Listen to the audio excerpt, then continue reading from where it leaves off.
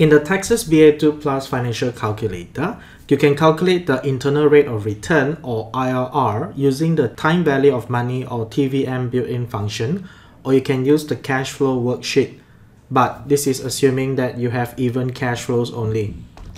Now let's take a look at an example of a cash flow for a project of 5 years. So at time 0, there is a cash outlay of $2 million. And then for the next 5 years, there is an annual cash flow of $300,000 per year. And in the terminal year, which is year 5, there is a one-off cash inflow of $4 million.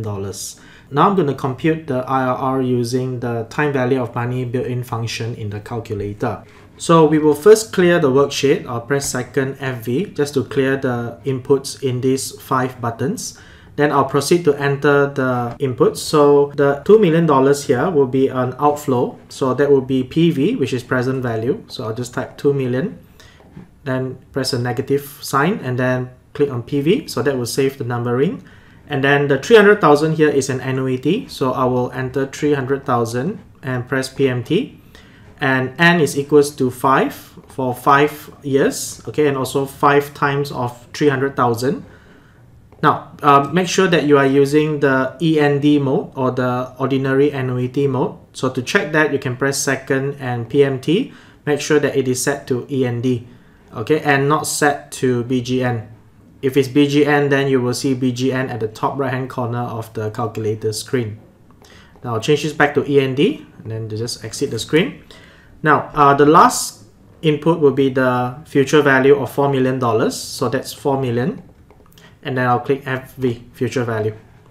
So with that, we have everything in. So now I just need to compute the IY, which is our internal rate of return. This is the interest rate or the discount rate that will equate the present value of the future cash flows to the initial outlay. So that's 26.77%. So this is the project's internal rate of return, or the asset's internal rate of return. Next, we are going to compute the IRR using the cash flow worksheet and the IRR function in the calculator with the same series of cash flows.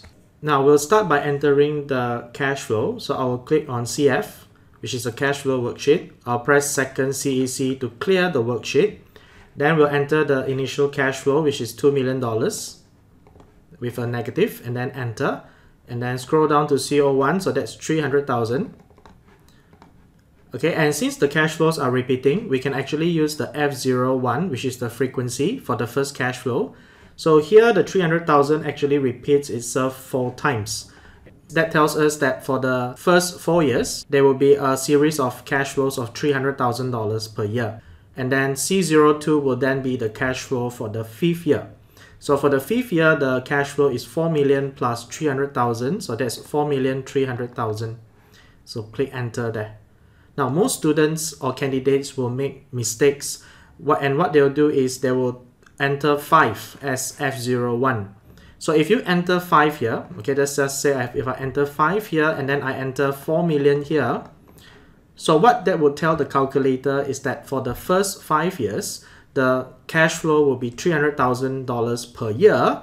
And then in year 6, the cash flow will be $4 million. So that's what the calculator will interpret it as, which is why you have to be very careful when you are using the cash flow worksheet so that you know what cash flows to input. So anyway, just to change this back, so this will be 4, okay, and this will be 4.3 million.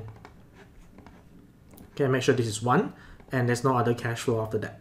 So we are done. We can just press IRR and just click compute. You will get 26.77%, which is the same result that we obtained when we pressed compute IY earlier. So when I press compute IY, I obtain the same result, 26.77%. So that's the internal rate of return of these cash flows. Now in the last part, I'm going to compute the IRR using Microsoft Excel just to reconcile with the results that we have obtained from the financial calculator. So here I have quickly prepared the cash flow in the spreadsheet. So the cash flows are as what we have seen earlier, except for year 5, I've added the terminal cash flow of 4 million to the annuity of 300,000. So to find the IRR, we can simply use the IRR function in Excel. And then we just highlight the cash flows and we'll get 27%. Of course, if I increase the decimal place, I'll get 26.77%, which is the same as the result that we have obtained earlier. Okay, if you want to double check, you can actually expand to get more decimal places. Okay, so that's tells us that the answer that we get here is the same as what we got from the financial calculator.